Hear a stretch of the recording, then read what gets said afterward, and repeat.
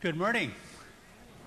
We welcome you to Trinity on this beautiful day, on this Memorial Day weekend. Some of you might have a few questions about our display out here in the narthex.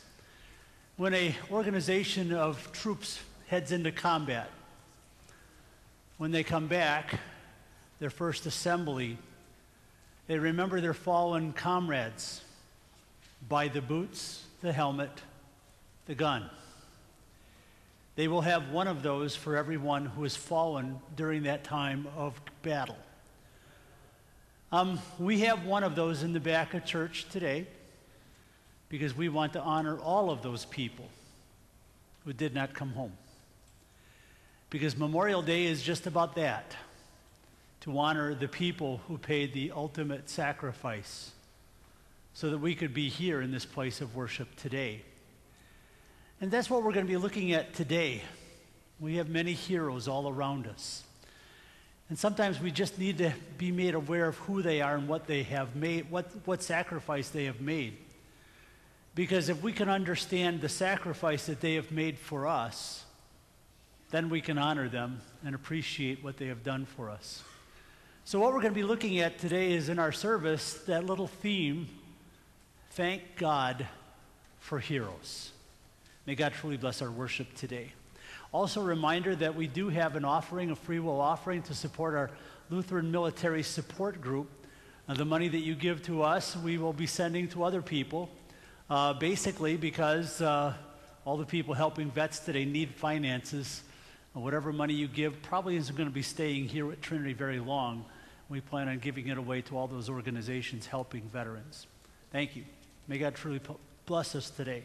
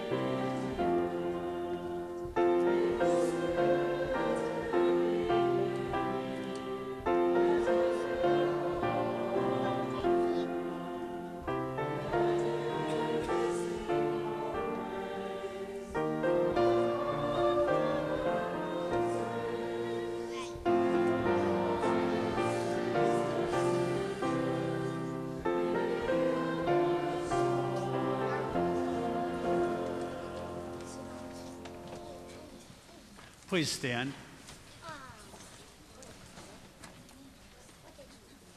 The grace of our Lord Jesus Christ and the love of God and the fellowship of the Holy Spirit be with you. We have come into the presence of God who created us to love and serve him as his dear children, but we have disobeyed him and deserve only his wrath and punishment. Therefore, let us confess our sins to him and plead for his mercy. Merciful Father in heaven, I am altogether sinful from birth. In countless ways I have sinned against you and do not deserve to be called your child. But trusting in Jesus, my Savior, I pray, have mercy on me according to your unfailing love. Cleanse me from my sin and take away my guilt. God, our Heavenly Father, has forgiven all of your sins. By the perfect life and innocent death of our Lord Jesus Christ, he has removed your guilt forever. You are his own dear child. May God give you strength to live according to his will. Amen. In the peace of that forgiveness, let us praise the Lord.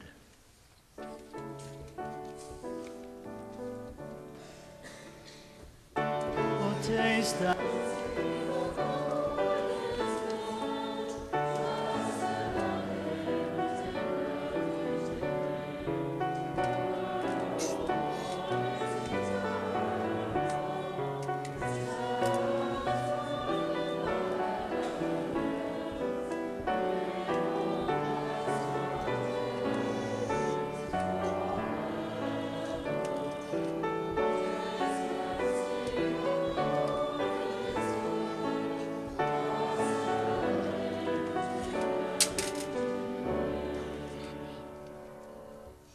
Let us pray. O Lord, throughout history, we have been assaulted by evil. Each time when it seemed like evil would triumph, you sent us people empowered by your love, motivated by the love for others, and equipped with your word. Help us to appreciate their sacrifice for us and the victory you won for them. But above all, help us to realize that you still control all things, and the final victory has already been won by the greatest hero of all, your Son, Jesus Christ, our Lord.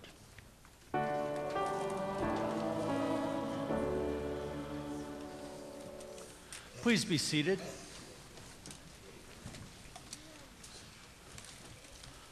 Our first lesson is recorded in 1 Samuel chapter 17, beginning at verse 45. We all know this Sunday school story just so very well. But it's amazing that all of the people were afraid. They didn't know what to do because the giant was ready to assault them. God sent a child, probably 12 years old, to stand up against this giant and defeat him, one of the heroes of the Bible. David said to the Philistine, "You have come against me with sword and spear and javelin, but I come against you in the name of the Lord Almighty, the God of the armies of Israel, whom you have defied. This day the Lord will hand you over to me, and I'll strike you down and cut off your head. Today I will give the carcasses of the Philistine army to the birds of the air and the beasts of the earth, and the whole world will know that there is a God in Israel. All those gathered here will know that it is not by sword or spear that the Lord saves, for the battle is the Lord's, and he will give all of you into our hands." As the Philistine moved closer to attack him, David ran quickly toward the battle line to meet him. Reaching into his bag and taking out a stone, he slung it and struck the Philistine on the forehead. The stone sank into his forehead, and he fell face down on the ground. So David triumphed over the Philistine with a sling and a stone. Without a sword in his hand, he struck down the Philistine and killed him. Here ends our first lesson. Let us now sing together Psalm 66. It is found on page 90 in the front part of your hymnal.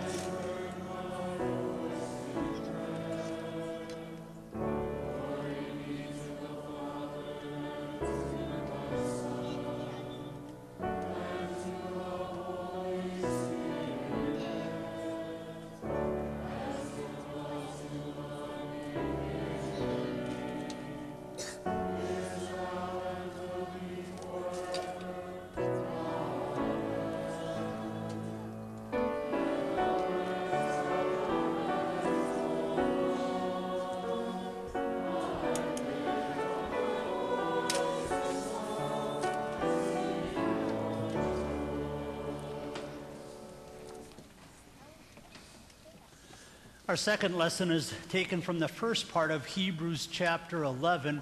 Our sermon this morning will be taken from the last part of this chapter. One of the great chapters of the Bible, because here God lists the heroes of faith. But what's really amazing is that if you look throughout the entire Bible, God raised up common people who did wonderful things by his grace under his power. This world needs more heroes. But here in Hebrews chapter 11, God lists just a few of them. Now, faith is being sure of what we hope for and certain of what we do not see. This is what the ancients were commended for. By faith, we understand that the universe was formed at God's command, so that what is seen was not made out of what was visible. By faith, Abel offered God a better sacrifice than Cain did. By faith, he was commended as a righteous man when God spoke well of his offerings. And by faith, he still speaks, even though he is dead. By faith, Enoch was taken from this life so that he did not experience death. He could not be found because God had taken him away. For before he was taken, he was commended as one who pleased God. And without faith, it is impossible to please God, because anyone who comes to him must believe that he exists and that he rewards those who earnestly seek him. By faith, Noah, when warned about things not yet seen, in holy fear built an ark to save his family. By his faith, he condemned the world and became heir of the righteousness that comes by faith. By faith, Abraham, when called to go to a place he would later receive as his inheritance, obeyed and went, even though he did not know where he was going. By faith, he made his home in the promised land like a stranger in a foreign country. He lived in tents, as did Isaac and Jacob, who were heirs with him of the same promise. For he was looking forward to the city with foundations, whose architect and builder is God. By faith, Abraham, even though he was past age, and Sarah herself was barren, was enabled to become a father because he considered him faithful who had made the promise. And so from this one man, and he as good as dead, came descendants as numerous as the stars in the sky and as countless as the sand on the seashore. All these people were still living by faith when they died. They did not receive the things promised. They only saw them and welcomed them from a distance. And they admitted that they were aliens and strangers on earth. People who say such things show that they are looking for a country of their own. If they had been thinking of the country they had left, they would have had opportunity to return. Instead, they were longing for a better country, a heavenly one. Therefore, God is not ashamed to be called their God, for he has prepared a city for them. Here ends our second lesson.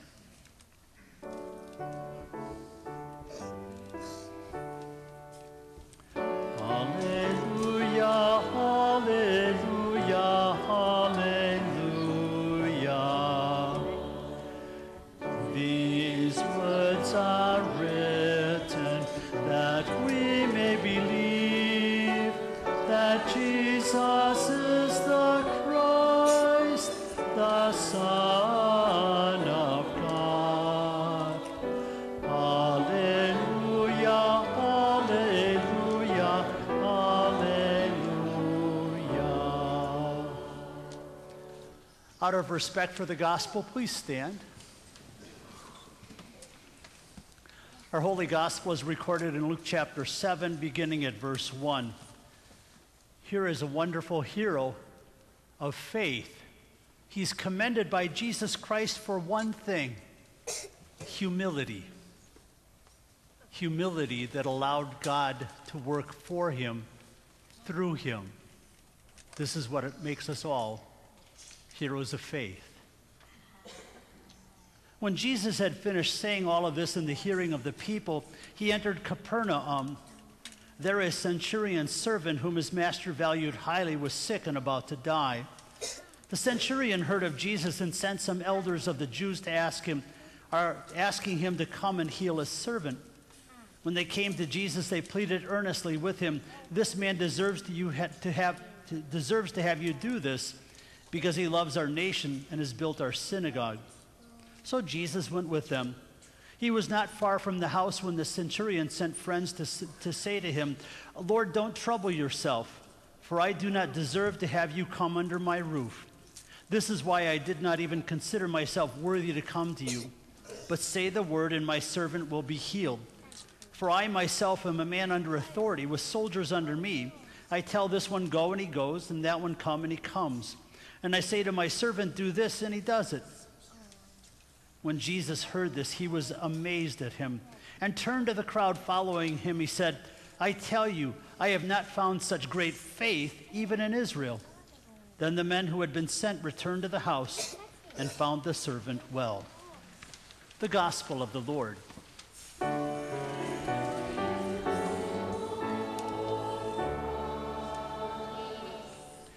Please be seated.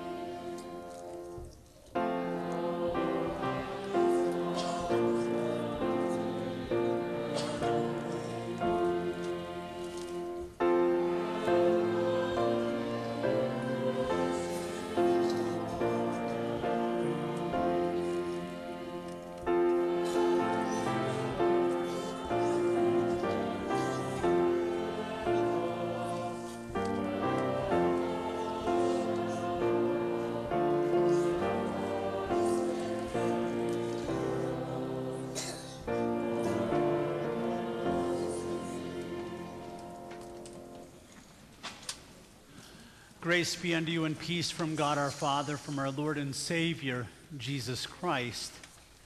Amen. What is a hero?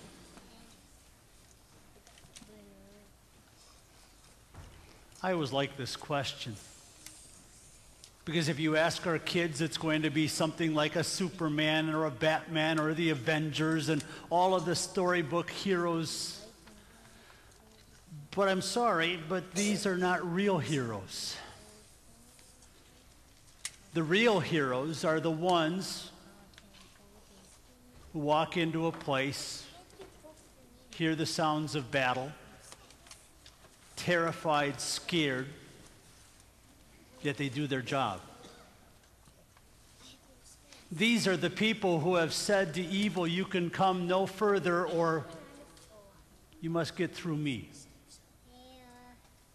And they stand and fight.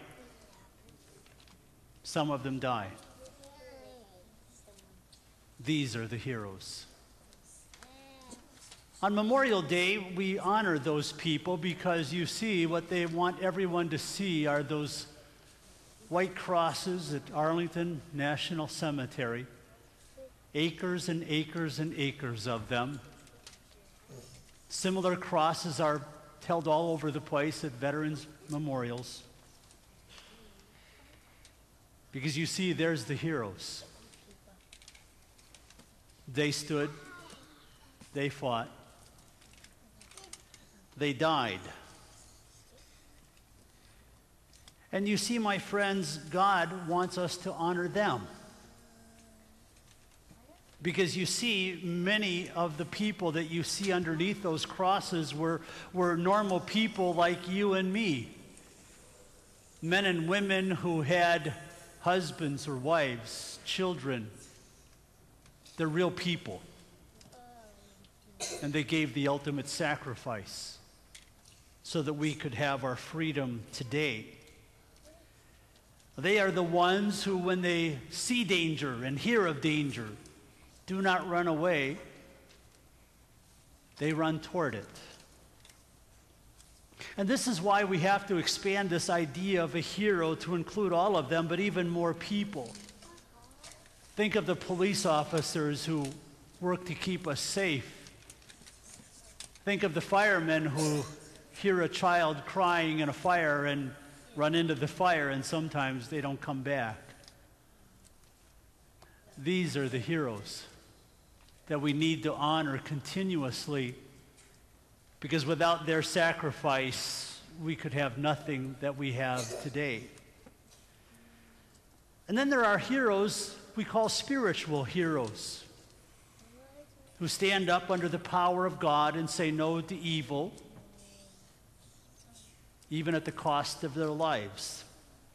The latest figure from the Vatican says that there are 100,000 Christian martyrs every year. The latest ones that are etched in our memory are these teenagers over in the Middle East that the ISIS paraded in front of a camera. They had them kneel down, and people of ISIS said, "Deny Jesus Christ or we'll cut your head off." And while they're doing this, the teenager's family is right there. And these teens decided to say, "No, I will not deny Jesus Christ." And in graphic detail, until it was taken off the internet, you could watch as their heads were cut off. These are the spiritual heroes that, again, stand up for evil, stand against it, I should say, and will not be moved no matter what the threats are. And then, of course, we have our greatest hero of all. His name is Jesus Christ. Because you see, it's really amazing when you think about it that from eternity, when they decided to create the world, he and the Father, that he knew that the human race would fall, that evil would destroy them, and that they would not have any power to defeat evil, that they were going to succumb to it. And the only way for evil to be defeated was for God himself to enter our world and defeat it.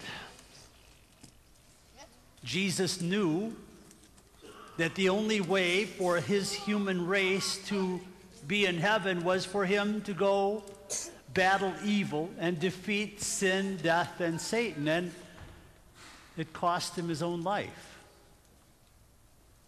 When you understand what he has done, he truly is the greatest hero of all, because he sacrificed everything for our benefit.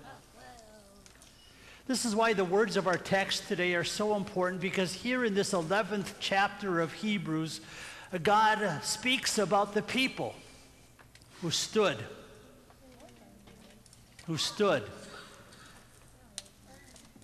and died. And God calls them heroes. And so must we. Because throughout the entire history of the human race, there have been heroes sent by God to stand up against evil and say no. And now these are the people that are all around us today, and we want to acknowledge what they have done and to acknowledge what God wants us to do. And then to say that simple little prayer, thank God for heroes. Because you see, they are motivated by love for God, for themselves, for their families. But unfortunately, they can only be rewarded by God Himself in heaven. If you ever want to see something fascinating, just simply pick up your Bible. Start paging through it. And all of a sudden, God is going to give you names. Names of sinful human beings. Names that we look at them and say, how in the world could they be a hero? Some of them were more sinful than we could ever imagine. Some of them were so weak that we cannot even comprehend why God would call them a hero. We look at them and say, how could they ever be a hero? Well, in themselves they could not be. But by the power of God, they could. In every case, God was the one who then had them rise up. He used them. They stood against evil, and God gave them the power. God gave them the love. God gave them everything they needed. And through Him, by Him, because of Him, evil was defeated.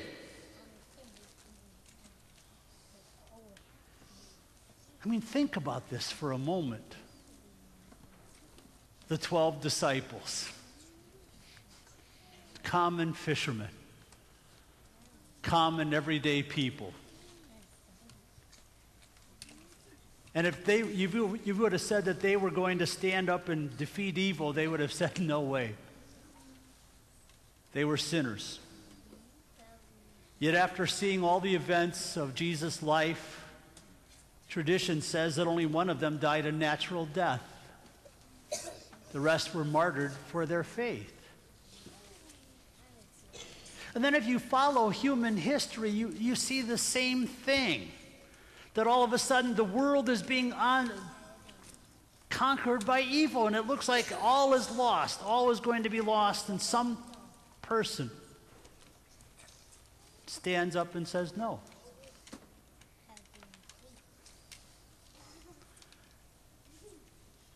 And then God uses that person to say, evil, you can only come this far.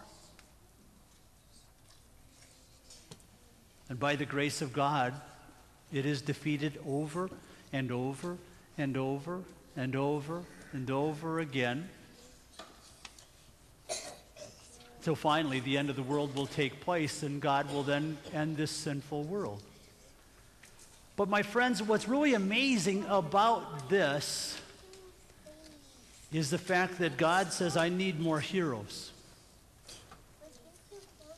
I mean, look at our world today. You know, the news media condemns Christianity. Science has told us that the Bible is no longer valid. Come on. You believe that Jesus Christ is the only Savior? And we can go on and on and on of people willing to attack Christianity, attack us for our faith, attack us for our beliefs. Now, what are we going to do about it? Many churches have done what the world wants them to do, and they back away and they go, oh, don't hurt me, people of the world. I'll compromise and I'll give in, and it's okay, and don't hurt me anymore.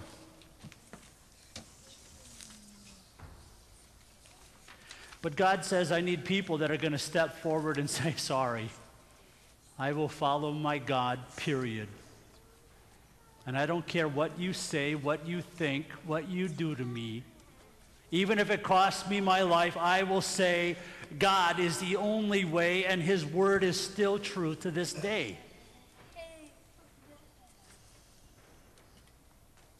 Because you see, my friends, everybody says we need to change the world. And you're right, we do. How is God going to change this world? Is he going to raise up an army and we'll go and kill all the unbelievers? God doesn't work that way. Is he going to give us all guns and tell us to go up and threaten people? Or does he want us to make more rules and regulations and force people to behave and more laws so that everybody cringes under the power of God? Sorry. God doesn't work that way. But you know what he says to us as Christians? Go and make disciples of all nations. By baptizing them, by teaching them. And oh, by the way, I'm not ashamed of the gospel because it is the power of God unto salvation. God says, I'm going to give to my people this power of my love. This love that I'm going to share and show to all people will change them from the inside out. The power of the gospel is such a force that Satan must run away from it because he cannot stand up to it. And now he's the one who says to the Christians of all time, it's time for you to get involved. It's time for you to say, I need to help the world. And the way I'm going to do it is the way that Jesus did it. By loving them to death. And now God says to you, sitting here today, go and make disciples. Tell the gospel to your family and friends, your co-workers. And now we're going to find out how many heroes we have, because you see what's going to happen is Satan is going to get inside of you and say, oh, I don't know if I can do this. And you're right, you can't. But God can through you. He says, I don't want you to take my word. I don't want you to take your words or your power. I want you to take my power, my love, my word, and spread it. And that's why, my friends, when you look at our text for today, it truly is amazing. The common people that God used to accomplish his will. Because there was nothing within them that said they're very good people. What made them powerful was God living in them and God living through them. Here's what God says. And what more shall I say? I do not have time to tell about Gideon and Barak and Samson and Jephthah, David, Samuel, and the prophets, who through faith conquered kingdoms, administered justice, and gained what was promised, who shut the mouths of lions and quenched the fury of the flames and escaped the edges of the sword, whose weakness was turned to strength, and who became powerful in battle and routed foreign armies. Women received back their dead, raised to life again. Others were tortured and refused to be released so that they might gain a better resurrection. Some faced jeers and floggings, while still others were chained and put in prison. They were stoned, they were sawed in two, they were put to death by the sword. They went about in sheepskins, goatskins, destitute, persecuted, mistreated. The world was not worthy of them. They wandered in deserts and mountains and in caves and holes in the ground. They were commended for their faith, yet none of them received what had been promised. Because God had planned something better for us so that only together with us would they be made perfect. All of these people had something in common. They were motivated by their love for God. Period. That's it. And that's what made them heroes. And that's why they were commended. Because they took this love from God and put it into practice. They put it into action. Through them, God changed the world. But what's really amazing is that God had promised them all sorts of things, and they did not receive any of it because many of them died here. But that promise was not for something in this world. The promise was for what is up there in heaven. And all of them, by faith, received what was promised, because then and only then were they finally rewarded by God. This is why, my friends, today, God needs more heroes. God needs you. And when we use his power, we cannot be defeated.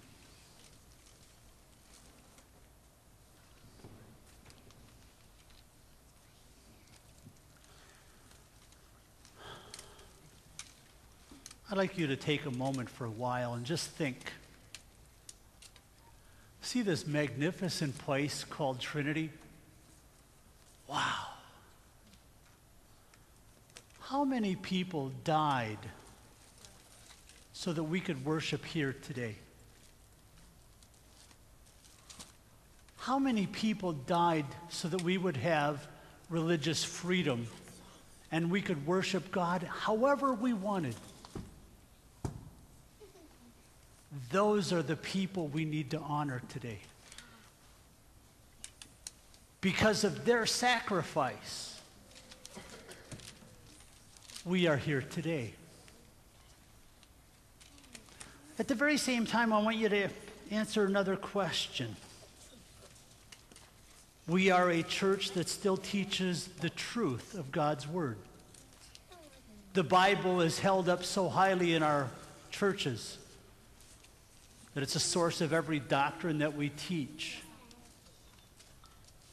How many people had to die so that we could teach the truth today? How many people made that ultimate sacrifice that no matter what was going to take place, they were going to teach the truth and they would not compromise?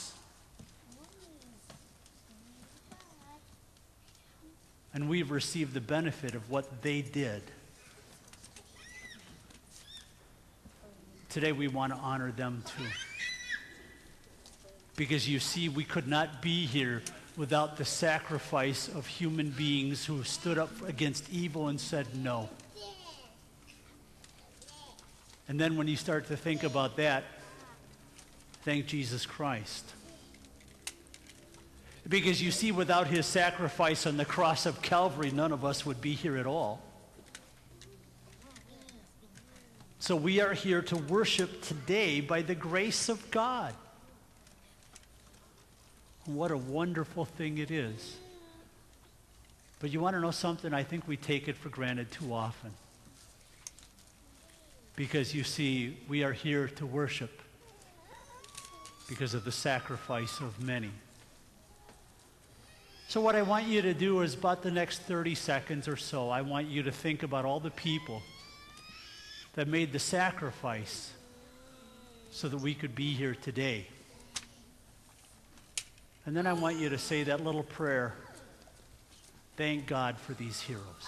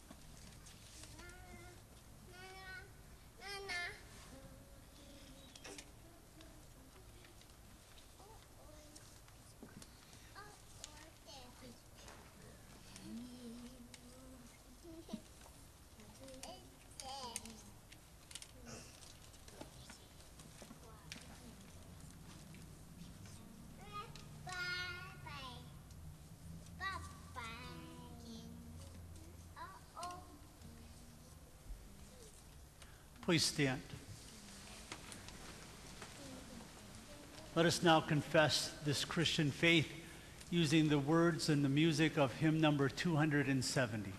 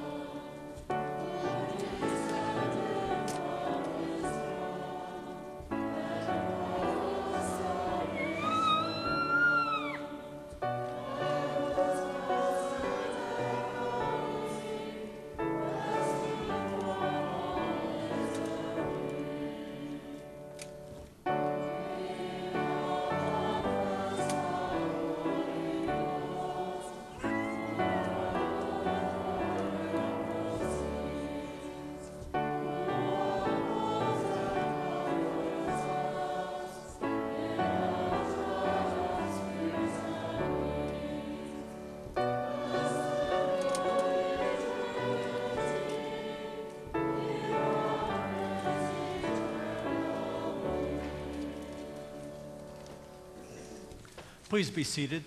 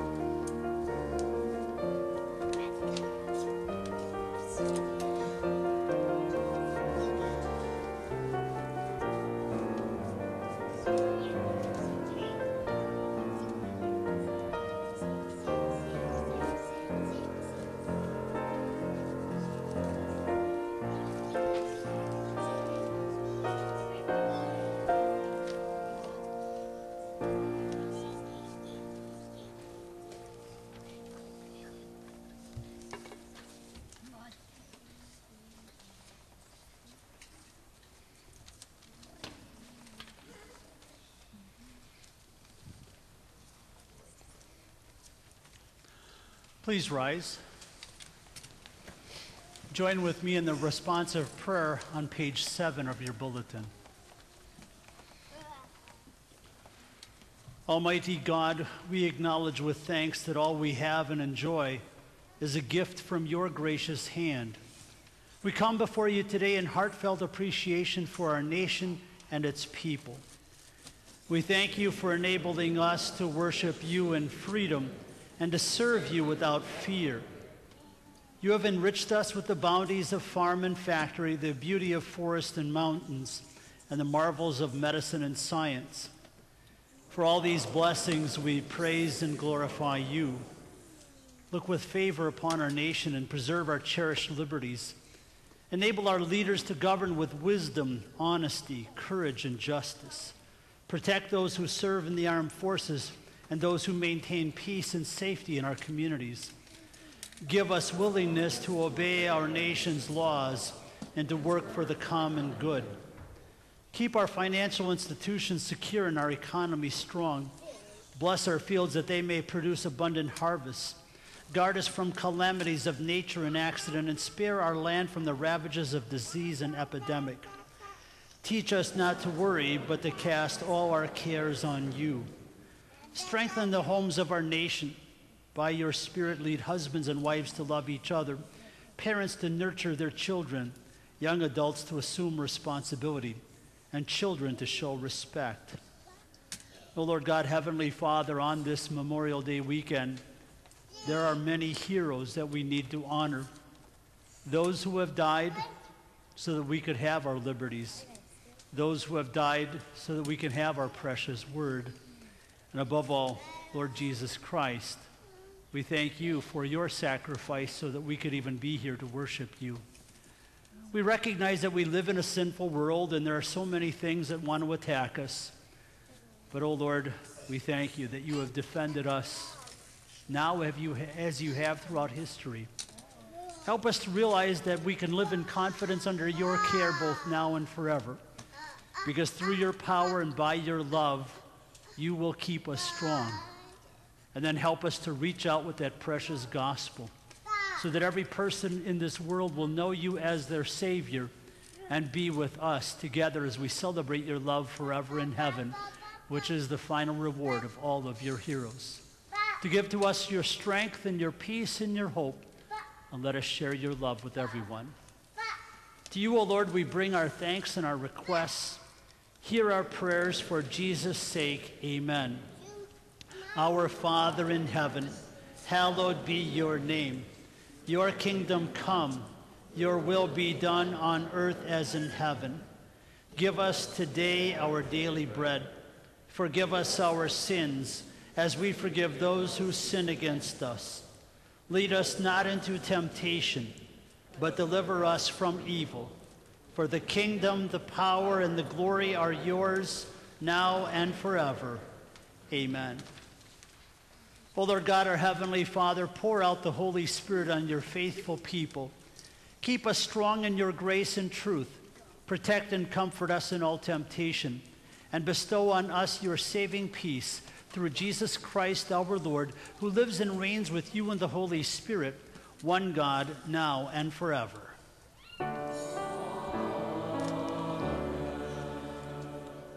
Receive with believing hearts the blessing of our God. The Lord bless you and keep you. The Lord make his face shine upon you and be gracious unto you. The Lord look upon you with his favor and give you his peace.